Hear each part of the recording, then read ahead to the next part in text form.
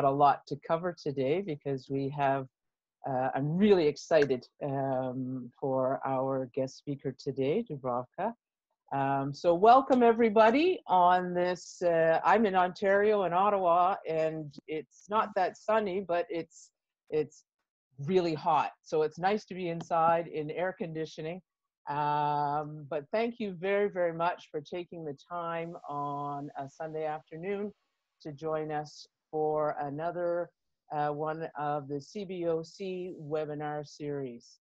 You might be asking, why Sunday? And why Sunday afternoon at 2 o'clock? We really wanted to share the wisdom and knowledge of Dubravka Martinovic with you, who is a FIBA, or a sports psychologist who works for FIBA. And so Dubravka lives in Umag, Croatia, which is 6 hours from us. So right there, it's 8 o'clock. So that's why we're having this webinar at 2 in the afternoon. If we had it at our normal 7 o'clock at night, Dubravka would have been keen, but she would have been half asleep. So she agreed to do it for us on a Sunday, which we really appreciate. So listen, before I introduce Dubravka, just a couple things. If you have questions for Dubravka, I think we're saving about 15 minutes at the end to ask your questions. And we'll try to get through as many as possible. I cannot promise that we'll get through all of your questions. So if you do have questions and I don't get through them, what I'll do is I'll compile them and I'll send it to Dubravka, which I hope she doesn't mind. And we can probably get answers to those questions, and we can post them on the CBOC game plan site. Okay. So I know there's supposed to be a lot of people on this call today, so we might not get through all the questions, and I apologize ahead of time, but we'll do our best. All right. So again, send those to Nadine if you have questions. Let me introduce our good friend, Dubravka. Dubravka Martinovic is a sports psychologist from Croatia. She works with athletes, coaches, and referees on individual performance enhancement and mental preparation programs. Dubravka also works with sports teams on team cohesion development and performance analysis. From 2011 to 2018, Dubravka was an official sports psychologist at FIBA summits and held workshops both on and off the court for players, coaches, and referees. Since about 2014, Dubravka has been collaborating with FIBA. That's where Mike and I have known Dubravka. I've worked with Dubravka at about 3 world championships, and what she brought to the team, to the crew, was insurmountable. Like, it really changed the dynamics and also supported the referees. So it was great to have a sports psychologist on scene, on the court for each game. Dubravka has also worked with FIBA Europe referee department as an associate at their clinics, seminars, and seasonal basketball events. During these events, Dubravka helps the referees and instructors with team building, mental preparation techniques, very important, and performance analysis. So with referee instructors, helping us with the feedback after the games. Since 2015, Dubravka has held seminars for many referee organizations in Croatia, Austria, France, other international places for FIBA and the International Wheelchair Basketball Federation. Dubravka is also the author of a new book that came out this year in 2020, The Introduction to Psychology and Human Nature. I hope everyone can see the book. I'm sharing my screen right now. So this was just published, hot off the press. I've read it, great book. And I'm promoting and plugging it here, Dubravka. So hopefully people will, referees will pick that up. All right. So without any further ado, I want to, first of all, remind everybody to put your speakers on mute so that we don't hear the background noise, and so you can hear all of what Dubravka has to say. So Dubravka, welcome to Canada. Thank you very, very much for taking the time, and the stage is yours. Thank you, Nadine. Thank you and CBOC for invitation. It is my pleasure to be, like you said, with you on Sunday evening to present you some of my knowledge working with the referees. Okay, I hope that you now are able to see my presentation. Yeah? Super. Okay. Yes. So, like Nadine said, what is the job of sports psychologist in the officiating world? Mainly, I always divide this into two different topics: during the season and before and during the tournaments, especially international tournaments. So during the season, it's more like coaching and mentoring and preparation part of my job, to consult with the referees about their personal development, of their development as a referees, to be better in some part of their preparation. And during the tournaments, it's also really dynamic, because during the pre-competition clinics and during the World Champions, for example, really important job as a mental preparation and performance analysis and evaluation. For me, when I speak with the referees, when I compare referees with the athletes and coaches, for me, the referees are athletes. In a way, how they prepare physically, how they put effort in their preparation overall. I always compare them with the athletes on a way, how level of preparation and the effort they put. So when we work during the season, it's always about personal best, because as we all know, referees do not compete. They are not in any competition, but they are in a performance, doing their best possible during the games and during the tournament. So, you know, when we speak about the preparation, it's always a lot about being best than yesterday and want to become even more in some area of my preparation better. Referee as an athlete, in a way, how to prepare. There are really different kind of preparation that we put in a program when working individually. And one of the most, I will say, used technique that we used in a program for development is imagery and visualization. It's also that combines all the other techniques like arousal control, attention control training, pre-game preparation, and everything for referees to be ready for the game and also to improve. This technique is also very useful now for you, since we all know that sport, last games we had worldwide was in February, so 4 months ago, and really important for you to keep in shape. Without games, live games, to officiate, visualization and imagery as a technique can be very useful.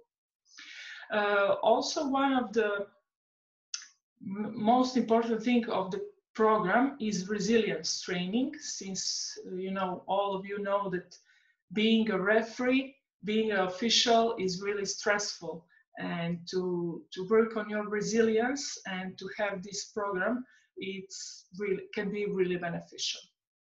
Okay, this is just about like I will say, an introduction on how I see the referees and how I approach working with them. Today topics will be officiating psychology from game control aspects.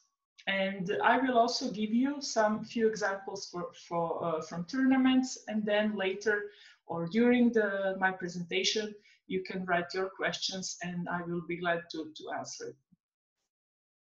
Okay, when we speak about game control aspects, for me, it's really important for you as a referee, also for the coach, to understand, when we prepare for the game, think about what is your role and what is your responsibility. So even before I prepare for something, to be aware, okay, what is my role during the game? What is my responsibility during the game?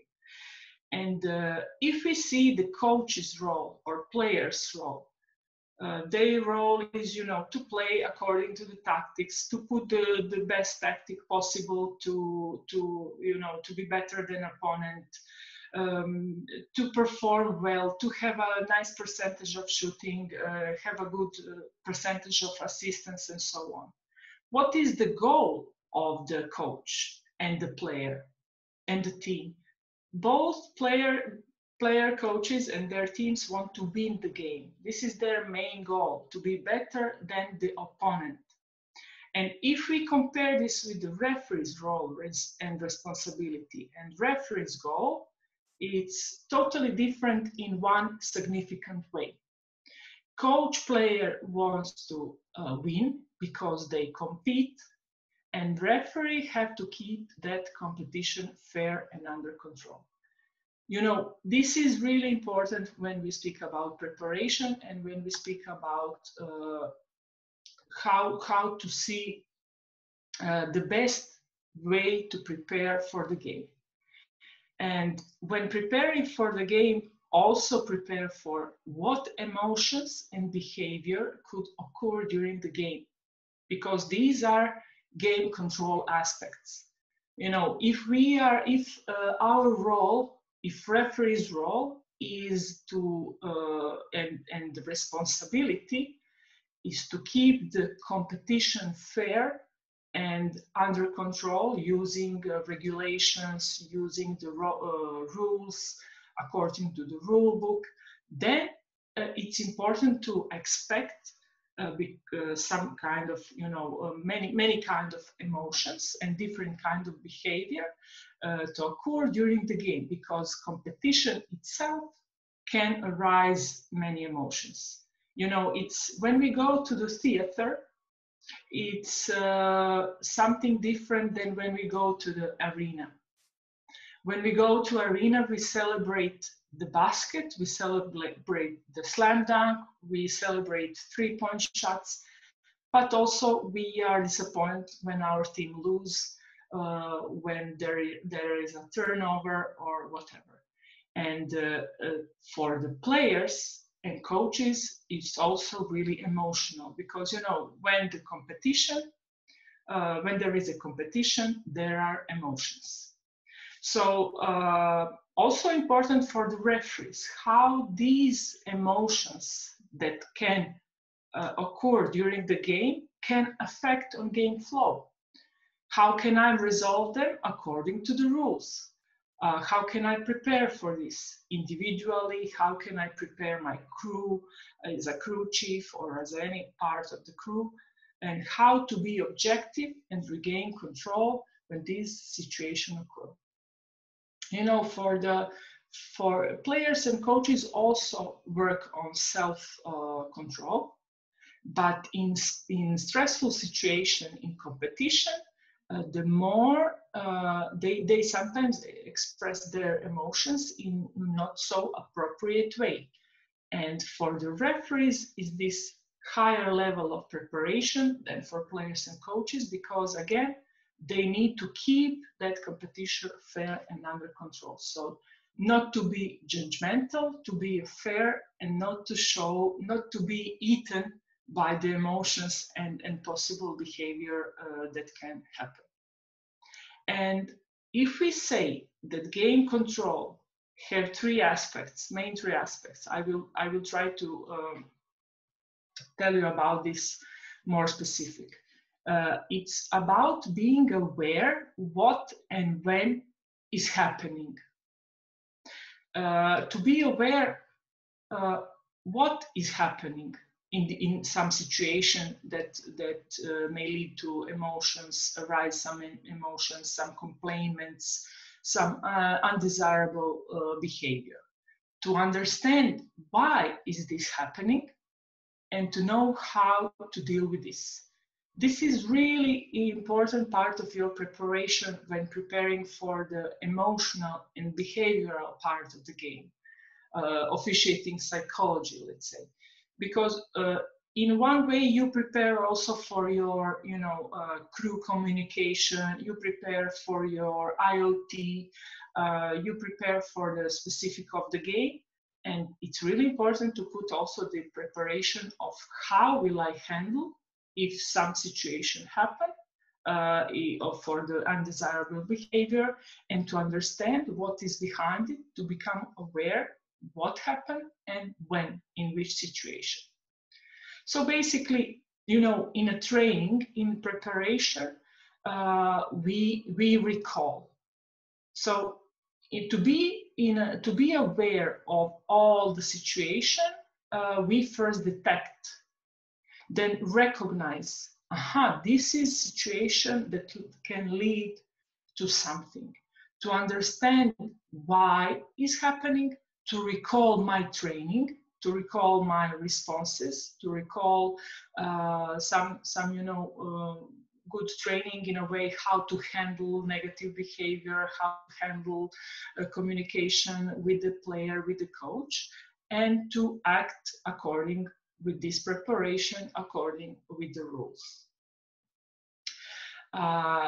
Okay, so basically, if we say about these game control aspects, it's really important to understand the context and the situation that you are going to officiate. So the whole environment that you are going to officiate. What things in the environment are controllable and in what context the game is going to be played. Really important questions to answer. And which stressful situation can appear. All really important for the game control aspect, because like we said before, if you prepare for competition, then you need to prepare for stressful, emotional situation that may occur. Also keep in mind that different context and different situation can produce different behavior. I will show you in the next slide a few examples that it's not the same if the same person is playing in different contexts. But on the other hand, past behavior of the same person tends to be the best predictor for the future behavior in similar situations. For example, if you have a coach who is, coach who is really have a negative reaction toward any kind of restriction, for example, unsportsmanlike foul or technical foul to their player, to his players or her players, his behavior is also, if he, for example, out of 10 games, 8 games, he reacts the same.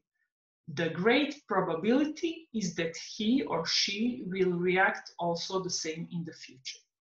Okay, so let's see how the context and the situation that you are going to officiate can have a great deal of what will happen and the different kind of behavior. So it's not the same if the players and coaches are competing at the international level than if they're competing in the empty gym. It's not the same if the coach is competing at the home court in Final Four, or his team is a visitor in a regular season. It's not the same if you are officiating, players who are professional or players who are recreational.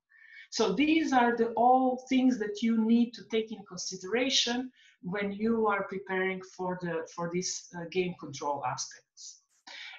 If we say, for example, let's say from international or national level, you have comparison between mini basketball, under 14, adolescent basketball, under 17, and senior basketball, for example, pro level.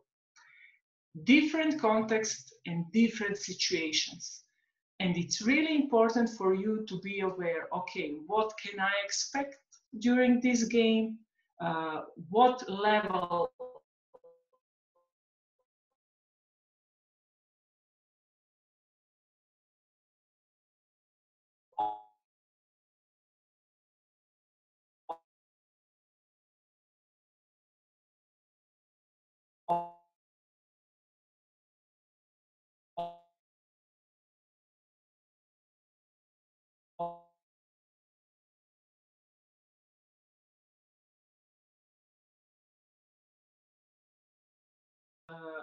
regarding this, that you all probably prepare for any game like it's like to be the best game that you can officiate, no matter if it's Final Four or beginning of the season, under 16 or pro level senior.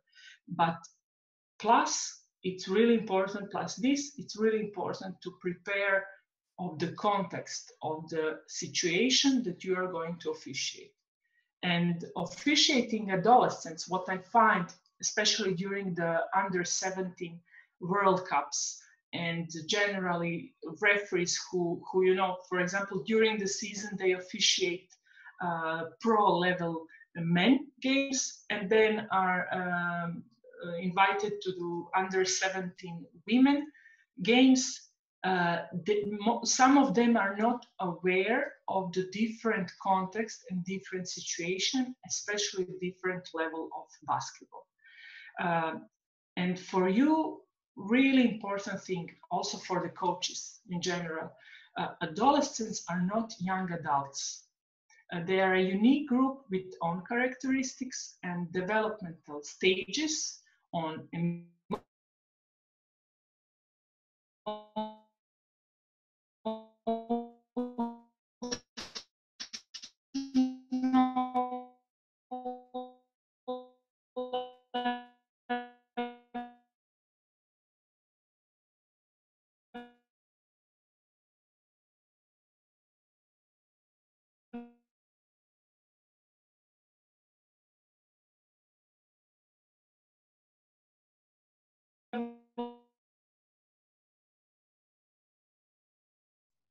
also important thing for you regarding the preparation on what to expect. You can expect also many emotional energy, many emotional expressions that sometimes are not so controllable. And I will tell you one situation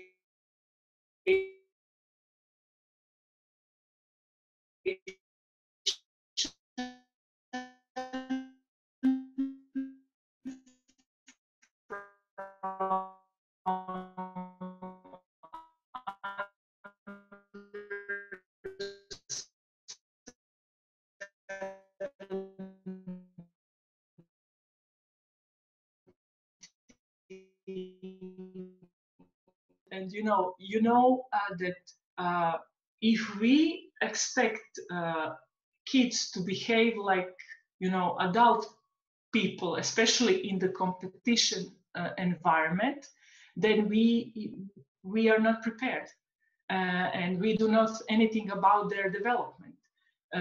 It's really important also to accept that boys and girls react the same. Okay, sometimes it's cultural differences, that they say, I didn't expect that girl will swear, or I didn't expect that girl will show aggression. This is nothing to do with the gender. This is more to do with their development stage and their competition. You know, when you are losing, you tend to be emotional. When you are winning, you also tend to be emotional. And to understand this concept in a way of officiating adolescent, I really think it's really important. And also, you know, respect their age, respect their preparation and the effort they put in the game, and be, I will say, even more professional when approaching to them, and even more professional when correcting, sanctioning emotional behavior. Okay, I will also give you one example later from the tournament. So I hope you understand this emotional aspect of the officiating adolescents. Okay, also, you know, we in psychology, we call this almighty triangle, you know, everything is connected. Our thoughts, our emotions, and our behavior. And, you know, you and the coach and the player, all the participants during the game, they have, you know, these thoughts during the competition that affect how they feel and how will they play. Their emotions affect how they think and how will they play. Their behavior affect on how they think for the future and how they feel. And if you prepare about this in a way of, okay, when I'm prepared to expect this, in a way of self-control, in a way of self-understanding, it will be easier for you to keep this under control. You know, there is a way in a game control that is also game management and game control. Game control is more about keeping the competition under control, because as you all know, most of the times you cannot keep everything under control because everything outside of you is not controllable. So other people's behavior, what other people think, what will they do, it's out of your control.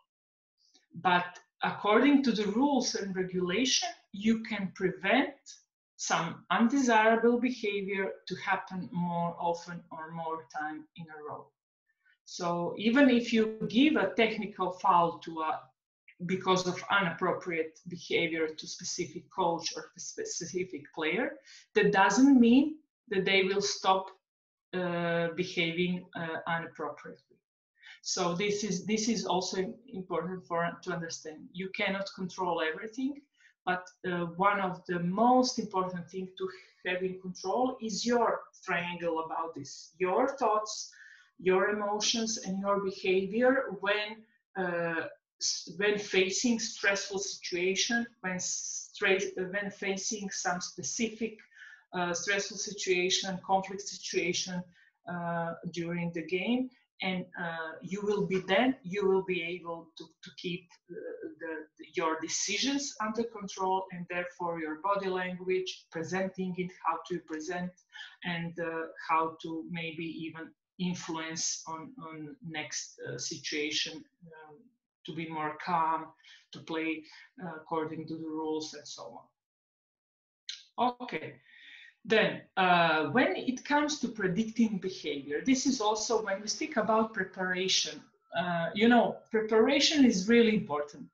90% of your performance, 90% of your officiating is about being prepared. The more you are prepared, the better you will officiate. The more you are prepared about the context, the more that you are prepared about who are you going to officiate with, which teams, at which level, the significance of the game, you will be better. But also it's important not to over prepare or not to take some actions before they occur. What we call this self-fulfilling prophecy. Self-fulfilling prophecy is, you know, to expect, I know this coach, he or she will be aggressive when I call something, you know, against their team, and I will give them a technical, you know. And then you go to the game, and then you just observe the coach, and you expect his or her behavior to occur. This can be really, you know, it can trigger also behavior for the coach even before it happens. So be aware not to let self-fulfilling prophecy overwhelm, you know, overtake control. Be aware of this. You want to prepare, but not jump out of the conclusion, and not to take some actions before they even occur. Also, the important question and answer to have on this question is, what purpose does behavior serve? If we detect a purpose of certain behavior and the context in which it appears, we will understand it better. For example, here is one story from the real league, from the real coach and the real team. Certain coach 3 years in a row during the Final Four receives a technical every game, and his team, his club, needs to pay the penalty. You know, in some leagues, I don't know in Canada, in some leagues in Europe, there are certain fees for receiving a technical foul. I know for NBA and also in some leagues in Europe. So, you know, and then when you prepare, now it's 3 years in a row, this coach loses Final Four, mostly because of his behavior. Now, we hope, I hope that his team or he is aware of this behavior, and he is doing a really good self-analysis. If not, your job is to do self-analysis of preparing for the game. For example, you are now officiating 4 years in a row, this coach, and he's at the same team. He's again at the Final Four. What can you expect? But again, do not act before the certain behavior occurs. You can expect him, maybe he work on himself to be more self-aware of his behavior. Maybe he has worked on how to regain self-control, how to establish, you know, good communication with the referees and so on. It's okay. But also, if he or she didn't do it, you need to be prepared that this coach maybe will become aggressive again when his team will start losing during the Final Four. Okay. One of the, you know, I hear many referees and some referee instructors speaking about body language and speaking about how body language is really important. I totally agree. Body language presenting the signals, body language in IoT, body language in a communication, in a crew communication, it's really important because everybody can see. But what we in psychology know, what science shows us, that facial expressions are more detective about how people will behave or how they feel than body language. Facial expressions, you know, they don't lie. They are like lie detectors. You know, you can train how to stay calm under the pressure, but micro expressions on your face can say either you are afraid, either you are sad, happy, feel disgust or so, whatever. I don't know if you are familiar with the TV show Lie to Me. This is a TV show, Lie to Me. I think it has 3 seasons, and it's based on a real psychologist, emeritus psychologist, Dr. Paul Ekman. And his research is really, he worked many years with the FBI, with the NSA, you know, with many government organizations to train them, to train detectives, and to train also their employees how to detect if someone is lying based on their facial expressions. So I think for you as a referee to recognize what player feel or what are they thinking in a way of how will they react, it's also good to recognize their facial expressions also for your colleagues. There will be one example also with the crew communication and facial expressions. There are some cultural differences in when these expressions are shown and how intensively. You know, in a different, as we all know, in different continents, people express emotions differently, but not, they express it differently in how intensively, but they all feel the same emotions. And, you know, in some cultural context, and in some cultures, girls should not be aggressive and boys should not cry, you know. And as I go back to the example that I gave you from under-17 Women World Cup, the girl was okay, aggressive, but not aggressive, you know, if the same way her colleague, under 17 years old boy, acted, there would not be any difference. Probably he would not receive a technical. But the referee was so surprised that the girl expressed her anger in a way that she complained, you know, just because she's like teenage girl, and teenage girl should not be show any aggression. Okay. Then emotions are like I told you, emotions are primarily shown in the face, not in the body. Body shows how we cope with the emotion, you know, how we cope with the emotion doing this, how we cope in emotion, you know, doing this, or you know, any other, waving with the hands, demonstrating also with our body. Our face can also show us as referees how other people in a few seconds or in the next situation will behave. And if I tell you, for example, experience from tournaments, my main responsibility and my main role during the tournaments, international tournaments, is to be with the instructors. For example, we are watching the game on the court, and one of my main responsibilities is to observe the body language of the referees, how their facial expressions, how they present sanctions.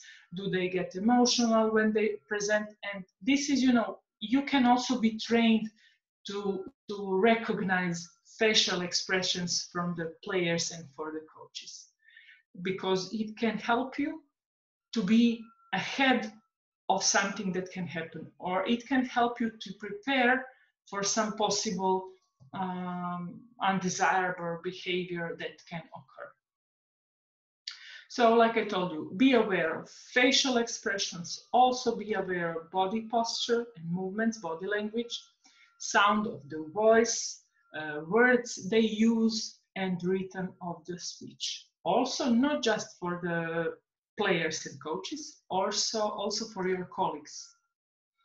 You can also, you know, during the timeout or during the pre-game, based on this, you know, topic, based on this, you can also see, are your colleagues maybe afraid of the situation? Are they lost concentration? Are they emotional? you know, and also be able to speak about this if it's possible during the timeout, to be aware, hey guys, now hey, we are getting emotional, we need to calm down, we need to regain control again, not to be eaten by the emotions, not to be eaten by the competition and so on. And what I always, when I have a chance, tell the referees when they prepare for the emotions, not just to prepare about aggressive behavior, but be aware of fear and contempt, because these two emotions tend to lead to aggression. Because, you know, if in competition environment, those who are afraid to lose, or those who are afraid that they will lose the game or basket or whatever, they can become aggressive and do something that is inappropriate, like unsportsmanlike foul, like technical foul, like disqualifying foul and whatever. Also, those coaches and players who feel contempt, you know, when you see the contempt on their face, be aware, be more aware how to communicate before this contempt can escalate to some kind of aggression, to some kind of protest, and so on. When I speak about this, you know, with so many information about the behavior and emotion, I think that when you think now back for the game that you have, that you can recognize these informations and the situations that led to this, and for you being a referee alongside with the mechanics, with the 3PO, with the IoT, your body language, knowledge of the rules, knowledge of the basketball, it's really important that officiating psychology, preparation for psychological part of the game should be also included, because it's huge part of the game, this psychological part of the game, like behavior, emotion, context, communication, what will happen, how to observe, to prevent, and so on. In competition environment, like I will always repeat this in competition, because in competition there are so many stressful situations, because both teams want to win. And if we compete with somebody, there is 100% there will be some kind of emotions and some kind of stressful situations. And which emotions and when they will occur, this is 100% sure. How intensively and in which way, it's important for you to understand, because if emotion appear, it's normal. But if they are too intensive and they lead to undesirable behavior, then you need to sanction them according to the rules. And in this way, being able to manage this and lead to game control. To understand it even better, when we speak about behavior, we call this ABC of the behavior. It's always what happened before, in which situation person does something. Remember the coach that I told you? It's in 3 years in a row, this coach is like overwhelmed with the situation of the Final Four, and he cannot deal with it regularly, so he expresses it demonstration, you know, high, so he receives the technical foul, he cannot lead his team appropriately because it's too much for him, too much pressure. What is the person doing? And consequence, what happens after the person does it?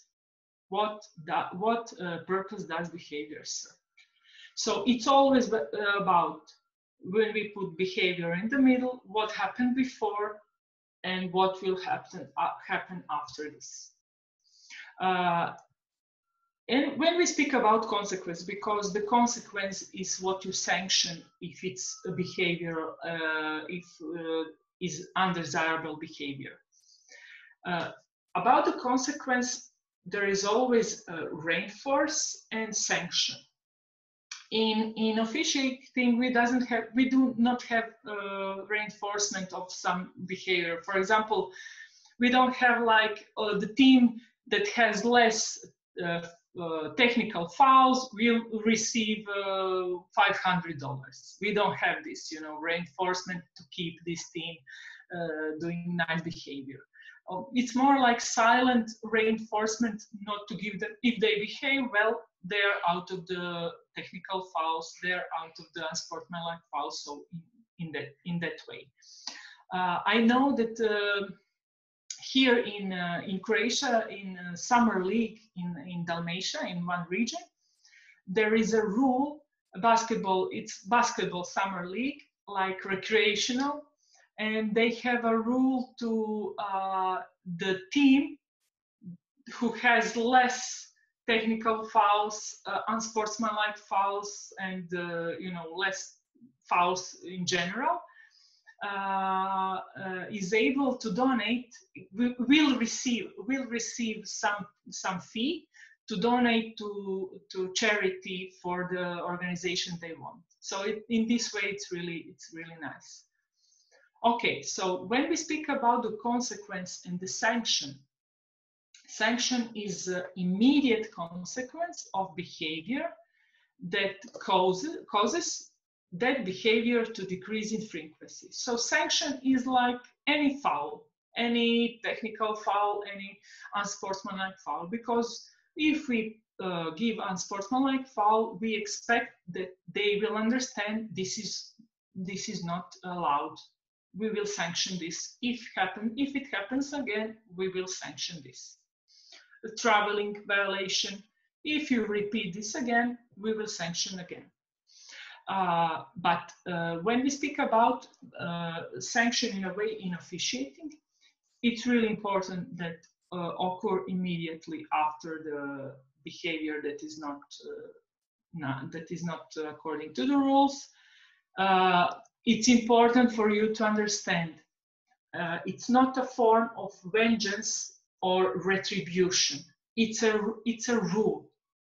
So my advice to you, when giving a technical foul, for you prepare that this is a normal rule as any other rule.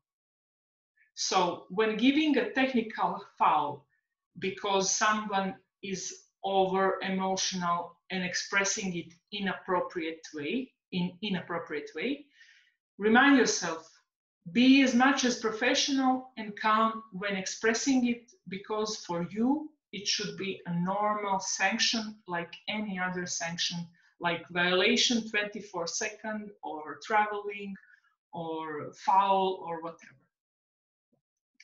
And also for sanction, it can serve as an example for others, so that everyone else that this behavior you will not tolerate.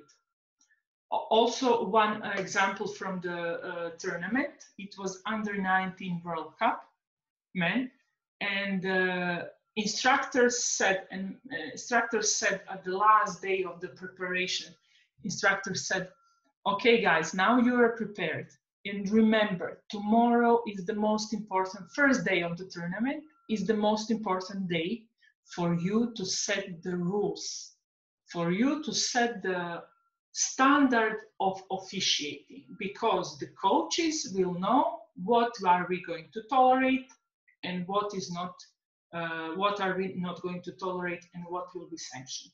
So this was really good information.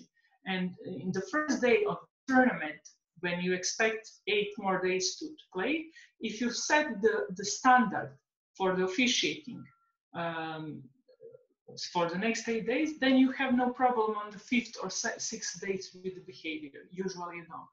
But if the standard is, okay, one crew is officiating like this, the other game, different crew officiating like this, then you don't put the standard. Also during the season, also important message during the season. For example, in your pre-season clinic, when you know already who are going to be the coaches, which teams are in the league, you can also think about to present between of you, how are you going to put the standard on the first week of the season, so they know what to expect, and any crew that will officiate in the next week, on the other week, they will follow the standard.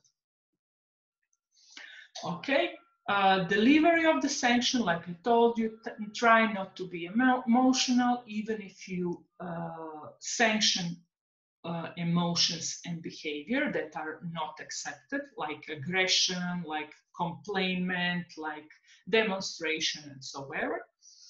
And also, you know, in a way of presenting the sanction can be also the warning.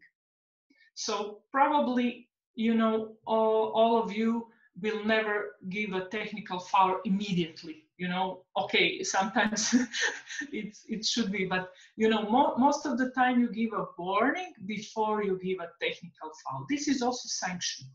Warning is also sanction to that person that you're receiving a warning. Be aware, hey, this is not tolerable. We will not tolerate this next time. If you repeat this, there will be a technical foul. Okay, some few recommendations. Use your tone of voice to convey authority, not arrogance. Remember, you are a judge. You are above the competition. You are above the emotions, above the behavior. Focus on the current situation.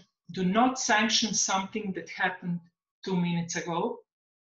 Or if, for example, you remember this coach from the last game, and then you said, okay, now it's mine. No, this is not professional. Always make remark on current situation.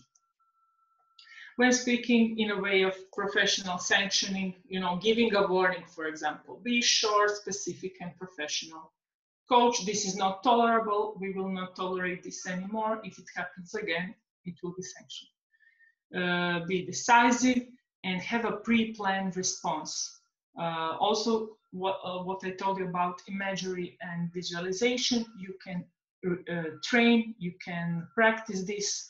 How are you going to be calm when also giving a warning to aggressive coach, or giving a technical or giving a unsportsmanlike foul? You know, like I told you about the preparation. Fortune favors the brave, but even more those who are prepared. Preparation, preparation, preparation. And the more that you are prepared, the more you will be able to handle unexpected situation. Also because the game is live, and sometimes, many times, unexpected situations will happen. Okay, I will give you just a few examples about from the tournaments, from post-game evaluation and performance analysis. Well, it was my pleasure to have one of the most significant evaluations and analysis also with two of your great instructors, Nadine and Mike. So one of these and two of these situations are also from our tournaments. And the post-game evaluation from my side and from instructor side is always as part of learning experience, preparation for the next game, and your personal improvement and development. And what I always recommend to the referees, use video analysis as much as you can, because video analysis is objective. Your self-evaluation about only based on your memory is subjective. It's really subjective.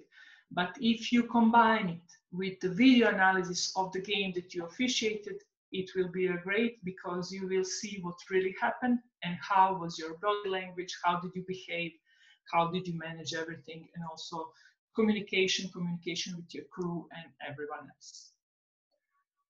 Okay, so few I will tell you, well, we spoke about emotional reaction, about warning and technical and sport and foul.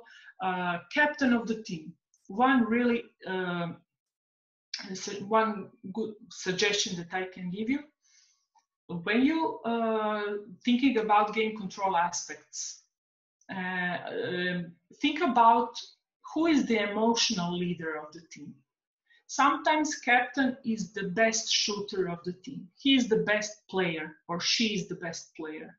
But the team, real team, who can influence the players on the court is some other player. And think about this, prepare to this, because most of the time, if you speak with this player, you can influence the other player through him or through her. She or he can help you to take the game under control. Female coach, male coach, again, cultural differences about if female coach protests, it's about because she's emotional. If male coach protests, is because he's losing. Think about this. Think about this bias that we may have about female-male emotional reactions. Because they are coaches, they are both coaches. Don't think about their gender. Think about what they can lose if they lose this game. Maybe they can lose their payment. Maybe they can lose the championship, whatever. It's not about the gender, because female and male coach express the same emotions. But sometimes we are not used to see that female is like waving the hands. Get used to this, because she is also coach. She is also competing and want her team to win. Also, what I told you about young girls and young boys.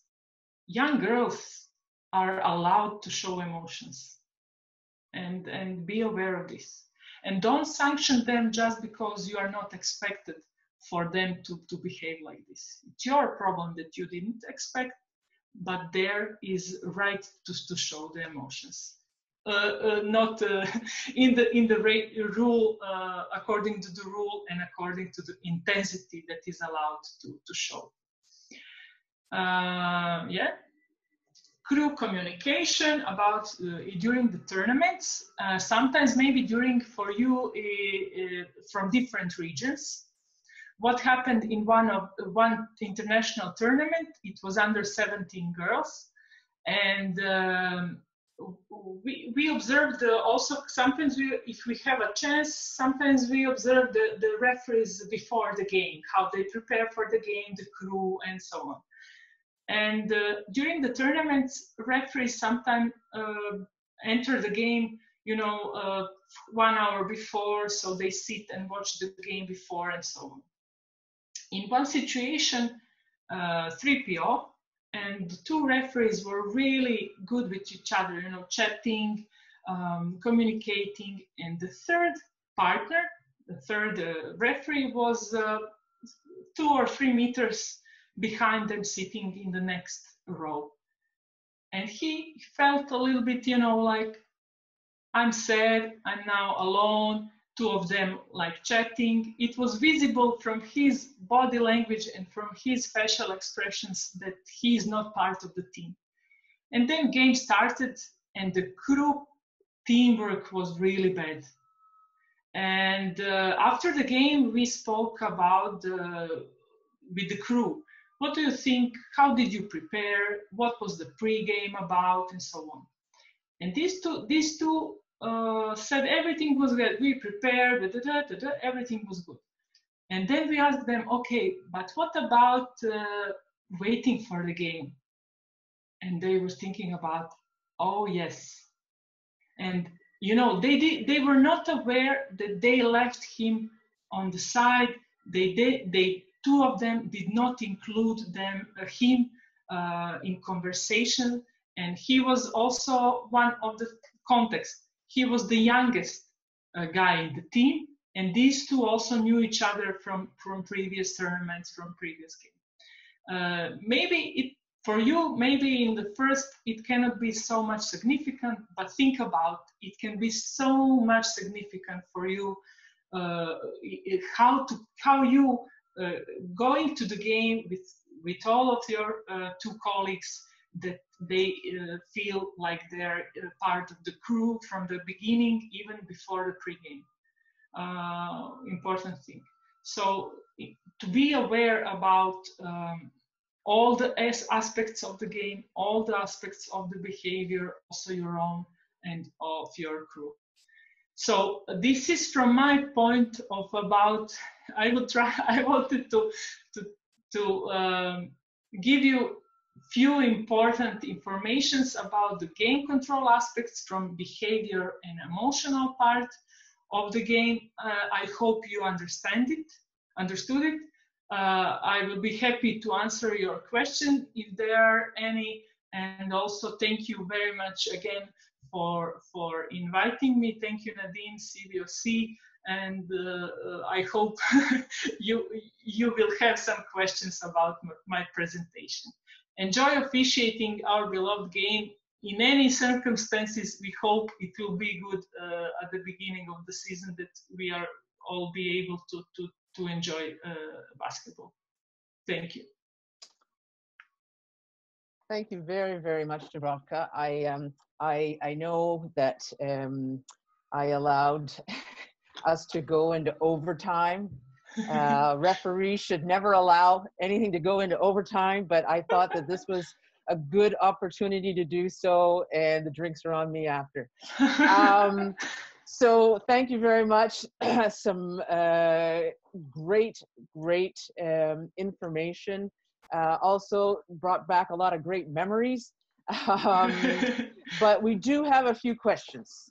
Okay. And I'm going to ask a few questions. And we're also going to hear a bit from Mike Thompson, our referee manager. Mike, do you want to go before or after the questions? Oh, after the questions. After. Excellent. Okay. So I have a few questions. All right. And what I will do is I will also send you the questions. Okay. So that there can be a more fulsome response to them. We only have time for sort of quick responses. Okay. But I'll send them to you. Then what I'll do is I'll post the answers to the questions. All right. Excellent. Okay. So one of the first questions we had was, you spoke about resiliency. Yes. And so one of the officials, and I'm always interested in this too, is, how to practice or develop these resiliency skills on our own. Do you have one or two tips as to how we as referees could work on that? Well, this is during this situation of the COVID-19, it's really good chance to train your resilience, because it's stressful situation. We don't know what to expect. We don't know how long we're going to take us to back to normal life and so on. And if you compare it with the preparing for the game, is quite similar. When you, as a referee, prepare for the game, you don't know what will happen, who is going to win, how will game end, and so on. But either way, you prepare, and you prepare also for overtime. If we compare this with if I now speak about resilience in a way of thinking about resilience, it's about being able to bounce back from stressful situation that can happen to you. So in a way, how is this possible? One of the things that I can tell you, it's about be aware that you can only control what is controllable. You can control how are you going to react to any stressful situation, how are you going to behave in any stressful situation, are you going to find the solutions for possible problem, or you are going to only think about the problem. So finding the solutions for anything that happen, controlling the controllable, focus on things that matter for you, from your in a way of your personal life, the situation that happens and so on, and share your thoughts and share your fears, even situations that happen with others, with your friends, with your family, with your colleagues. If we speak about referee resilience, I would like to compare with firemen and pilots and surgeons. They all face really stressful situations, but they are trained for them. And if stressful situation happen to them, some problem, they share with their colleagues immediately. Why? Because it helped them to speak about this. They receive feedback from their colleagues. Don't be afraid. It happened also to me. It happened also to me. I also felt this. I was also in the similar situation. Then they can give you some solutions, but also it helps you to see that you are not alone in the situation that happened. And for example, you had a really bad game, and you probably would like to not speak to anyone, and nobody wants to know about this game. But if you speak with your colleagues, with your mentor, with instructor, to share them what happened, why happened, then you will for sure, after few people speaking with 5, 6, 7 people, you will feel better. Because they can also be your support, but also give you some solutions how to cope with this and so on. But most of the important things is about you, to focus on the things that matter, focus on solutions, focus on your responses, on things that you can control, and always remember, there are 90% uncontrollable things in our life. You know, anything that happens around us, it's not under our control, but how we react on what's happening around us, it's on our control. And life is about 5 days of problem and 2 days of happiness, going in circle.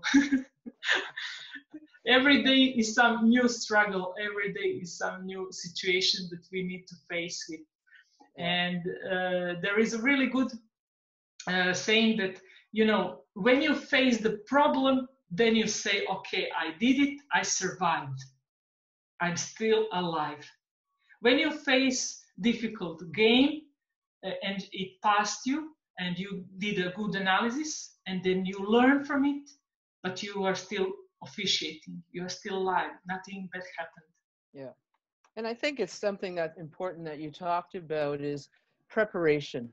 And a huge part of preparation is emotional preparation. Yes. How can we emotionally prepare ourselves for the difficult conversations and difficult situations or experiences that you may have in a game?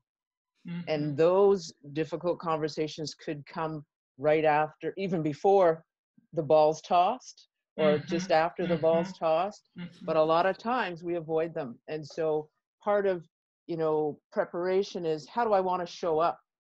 Yes. How do I want to show up? How do I want to be? And I think that's really helpful. So thanks for that. I have another question.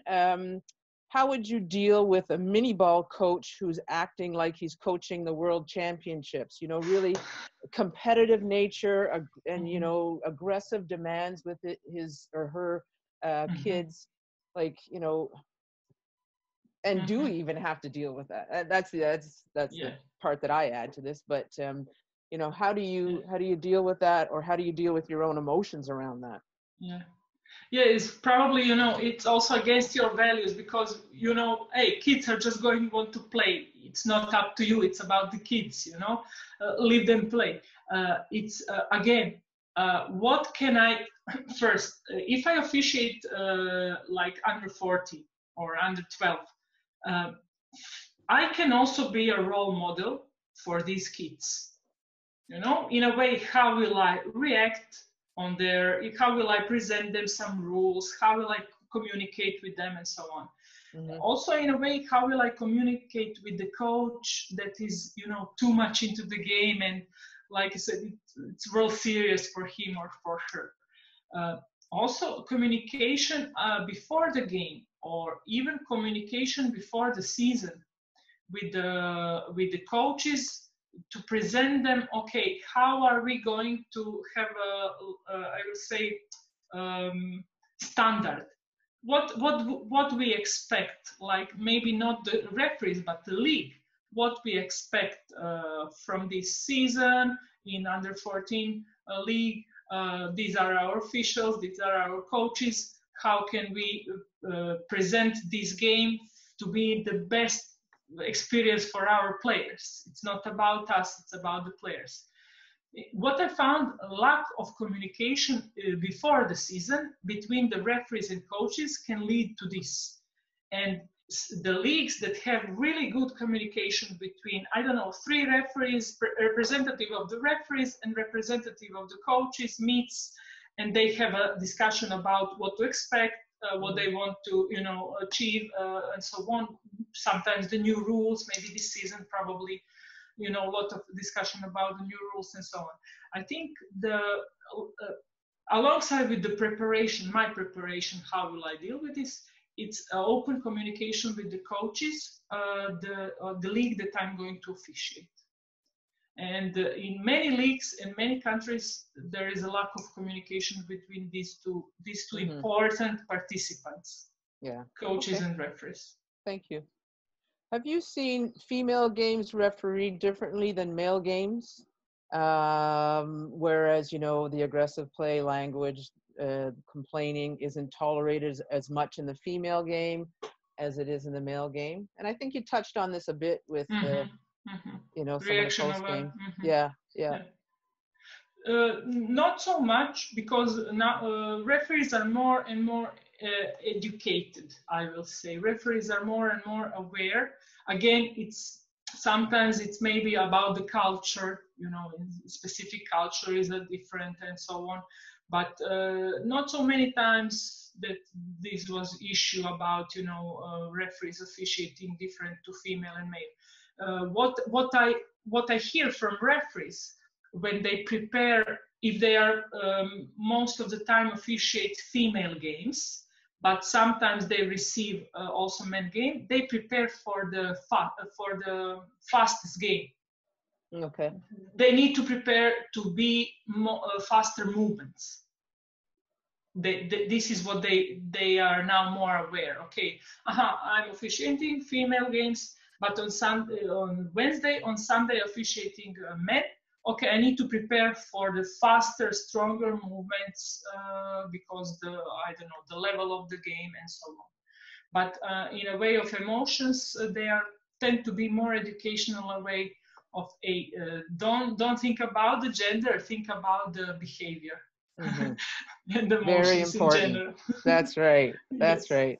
All right. Another question. Many pre-games include, you know, talking about historical behavior of coaches and players. How can we as referees be aware of these tendencies and not have a bias or predetermined response to these individuals? It's to prepare about solutions if the tendency, if the past behavior repeat again, but to go in the game with open mind. So at the one time, I always say you have it in a pocket. You have some file. You have some file prepared. So you have many solutions in your file, in your memory. You can visualize it as a pocket or as a USB or whatever. And then you are prepared, because like we spoke, this is psychology. Past behavior tends to be the best predictor about the future behavior in the similar situation, but different context and different situation can lead to different behavior from the same person. So I prepared that this coach or this player used to do flop. For example, this player tends to do flopping. Okay, And some referees go to the game and just search for the flopping. You know, they are like, okay, I expect now you to do it. And sometimes they even act before this happens, and they can provoke complaint or whatever. But prepare for the situation that can in which can occur, the player doing the flopping. But go open-minded to think, okay, this player maybe learned how to avoid flopping. Mm-hmm. You know, so it's about prepare for the sanction if it happens, but go with the open mind that maybe also this player learned something and prepared for the game. That's right. So, so basically, it's about watching, listening, observing. Yes. And once you gather all that information, like watching a play from ABC. Yes. Once you gather that information, yes. then you have to process it and decide how you're going to respond. So that's great. Thank you. You know, it's interesting what you talked about here, and you know, maybe a consideration for us in the CBOC is having a little piece around this, but also normal youth, you know, growth and development, normal developmental stages, what to expect, what not to expect, you know, and, you know, maybe more around pre-gaming. You know, I know in my pre-games of junior high school and senior high school are different because, you know, you're going to see different things. So we need to really focus on some of those things. So I think that is something that we are going to incorporate into our training. Yeah. So and also one information for you, for you and Mike as instructors. In FIBA will be together. FIBA with me. We were editing now the chapter in the mental preparation manual. We're editing chapter about officiating adolescents. So when I will send you, but it will be on our platform, and then you can share. Then you can share with your referees. We will do that. Thank you. Thanks for that. Dubravka, I'm going to pass it over to Mike right now, but you know how I feel. I'm super thankful for you sharing this time with us. Thank you.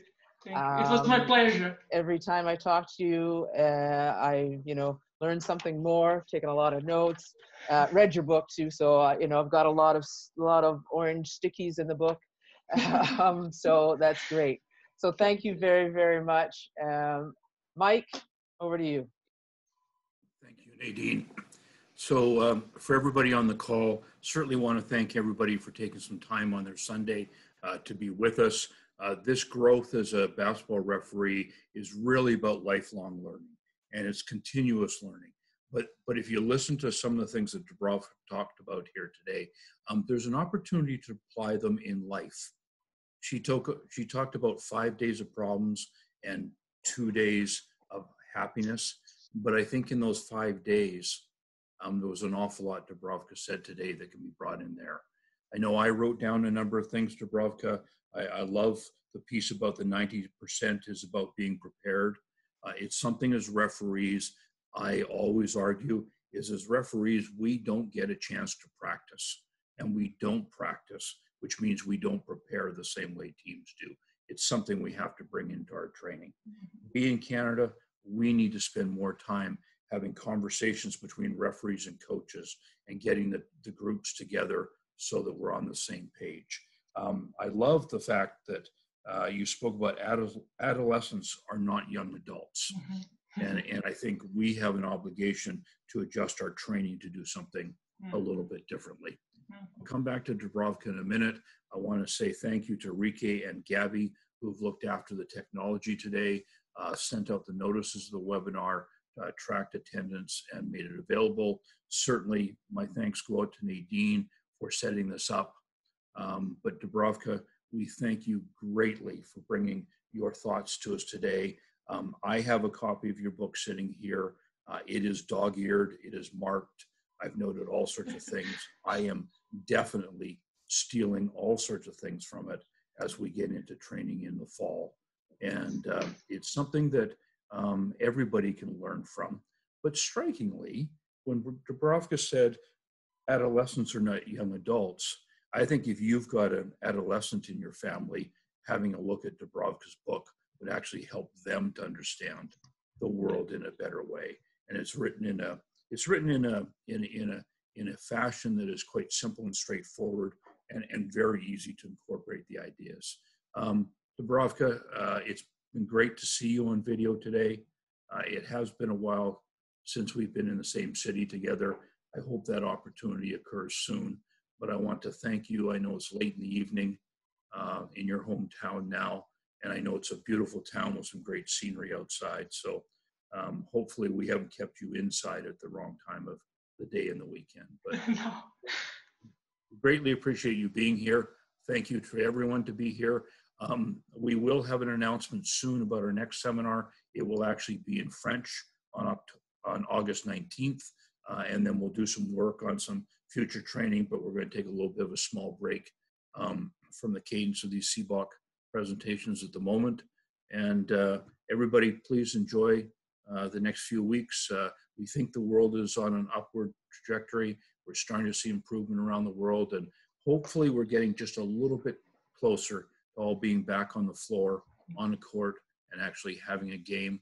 And if you ever get a chance to invite Dubravka to your game and have her around to have a look, the feedback that she provides officials in this training and after the games is so helpful to their growth. It's very valuable. Dubravka, thank you, Mike. Thank you very much.